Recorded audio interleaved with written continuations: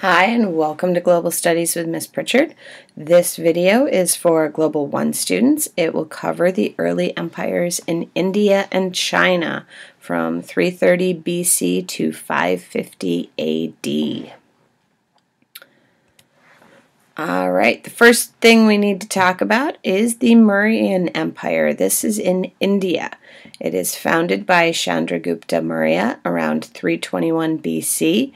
He is a ruthless leader that uses spies and military powers to gain control and keep control. You can probably remember from our earlier studies of empires that leaders who work that way do not tend to stay in power very long, and overall that tends to weaken your empire because the people get angry and they're willing to unite and fight against you. However, we have Asoka, who becomes emperor in 269 BC. He rules during the golden age of the Mauryan Empire. And it is after the Battle of Kalinga, as he is looking at the blood-soaked battlefield littered with bodies and dead people, that he becomes a devout Buddhist. And he rules with the belief of peace to all beings. That is when he establishes a policy of religious toleration. He also builds an extensive road system with wells and rest houses every 9 miles. This improves communication and trade. And it is after his death in 232 BC that the empire starts to fall apart. Then we have the Gupta Empire. Chandragupta establishes the Second Empire in 320 AD. Now, Chandragupta gets his power by marrying into a powerful royal family. And the Gupta Empire is the golden age of ancient India, and they have tons of achievements in the arts and religious philosophy and the sciences. The Gupta Empire maintains its power and wealth through trade with the Mediterranean world, and keep in mind, the Gupta Empire is increasing their power as the Roman Empire power is declining. The empire begins to fall apart after Chandragupta II dies, and the invading tribes are pushed west by the Mongols. So as the Mongols are conquering their empire, they're pushing everybody, and it's basically like this mini tidal wave that will hit all the way to Rome. All right, cultural diffusion. We see that with the Buddhism and Hinduism. Buddhism spreads throughout Asia through trade and conquest of the Indian empires, and it divides into 2 different forms. The Mahayana gets the newer teachings. They tend to worship Buddha as a god, and anybody can become a Buddha and be known as a bodhisattvas, and they focus on good works. Then you have the Theravada, which follow the stricter original teachings of Buddha. Because remember, Buddha's original teachings are a belief system, not a religion. So the Mahayana version turns Buddhism into a religion. You can also see that Buddhist art flourishes and spreads throughout Asia. There are plenty of sculptures and architecture that looks at that we will see later in this lecture. Hinduism, with the development of the monotheistic religions of Judaism and Christianity, Hinduism evolves and it begins to change. So in this instance, we see the impact of cultural diffusion within something instead of it spreading out. So it's the monotheistic idea that has Hinduism focusing on its 3 main gods, Brahma the creator, Vishnu the preserver, and Shiva the destroyer. And the goal is to achieve balance among all 3 of those gods. All right, here you can see images of the Bamiyan Buddhas, and they are giant sculptures that stood in Afghanistan for centuries until the Taliban destroyed them in March of 2001. That is 6 months before the 9/11 attacks. All right, cultural achievements. We'll start with literature and the performing arts. Kalidasa is a famous playwright, and the plays are still used today. There are also several collections of poetry from the time. And troops of actors traveled throughout the empire performing combinations of drama and dancing, and you can still see that in a lot of Bollywood movies. Perhaps I will show one after school for extra credit or clips during lunch. All right, their achievements in math and science.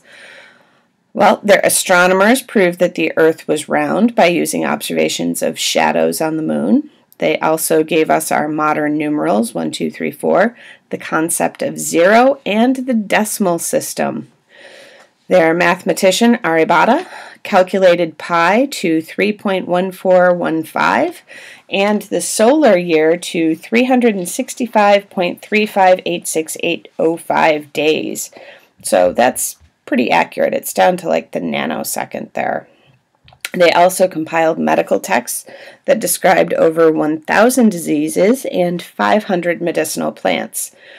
They also performed surgery, including plastic surgery. All right, trade. They had the Silk Roads, which are overland routes from China to the Mediterranean, and they stretch across Asia, passing through India. So that is how a lot of the knowledge from India spreads to the rest of the world. And in fact, you might notice that we call the numerals that we just talked about Arabic numerals, and that is because it was the Arab traders who brought them to the Europeans.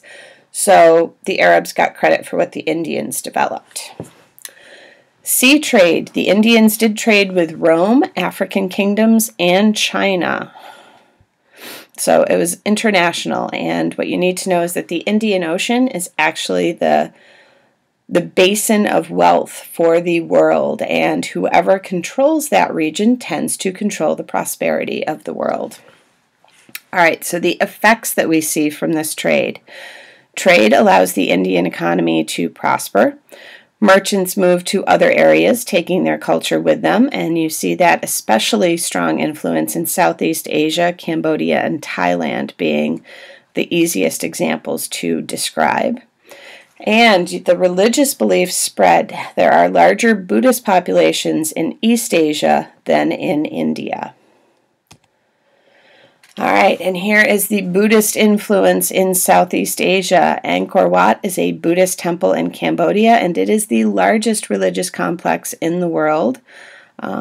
You can see the whole image in the bottom left, and then there are some close-ups to give you an idea of the size and the detail involved in the temple complex. All right, China.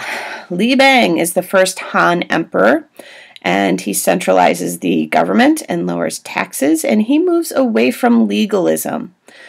Emperor Wudi expands the empire to almost the same size as present-day China, also establishes the civil service. Government employees are chosen on merit or on test scores instead of family connections. So that actually allows some social mobility, although keep in mind it was really only those rich families that could afford to send their boys to school, and you had to be relatively wealthy to sit for the multiple days of testing and have servants to take care of you during those days, because you sat in a little tiny box taking a test for like 9 days straight. So you guys think your exams are bad? That is even worse. All right, and this is where Confucianism becomes the foundation of Chinese government, and it had already been the basis of much of Chinese society because Confucius took the values of the Chinese society, and that is how he developed his philosophy.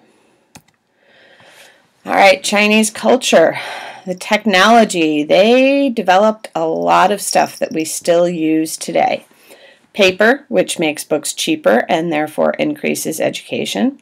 The collar harness for horses makes it easier to pull a plow and therefore increases your agricultural abilities. And if you have more food, you can have more people. The two-blade plow, same impact. Wheelbarrow for moving objects and dirt, and once again, makes farming much easier. Watermill allows you to power more simple machines. And they have the silk monopoly. That is until we get the Byzantine monks that steal the silkworms, but that's a few centuries off still. And in Chinese culture, you are encouraged to assimilate. And assimilation means that they encourage people to marry with different cultural groups, and this is what allows the Chinese culture to remain dominant because they have people marrying in, so any of the foreign cultures tend to be minimized while the Chinese culture gets stronger. All right, the Han Dynasty also has some problems. There is a wealth gap. The rich get richer while the poor get poorer. And this weakens the economy of the Han Dynasty. And then you have a flood in 11 AD, which leaves many dead and starving. And remember, starving people are willing to rebel, which is what happens. Many groups oppose the government policies, and the emperor gets overthrown. All right, so show me your notes for credit. If you show them before the deadline, you get bonus points.